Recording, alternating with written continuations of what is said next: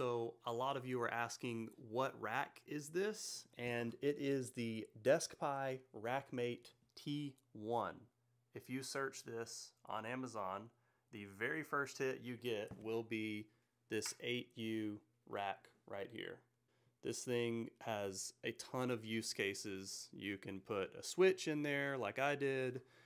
You can put these micro PCs. You could fit a NAS in here. You can put Raspberry Pis. You could put an ITX motherboard in here. Like, there's a lot of stuff that you can do with this tiny rack. And some of you have also said I would never buy an expensive rack like that. That's totally fine. I had this cluster just sitting on my desk for a long time with a spaghetti mess of wires everywhere and got tired of it. So I like the idea of the rack because I like to keep things organized. And with this rack, the M700s that you mentioned, they would fit perfectly in here. I also saw a lot of people are 3D printing custom faceplates for this exact rack. I know that there are custom plates for the HP Elite desk. So if you have a 3D printer, I think you can go on Printables and you could get the design to make this even more custom.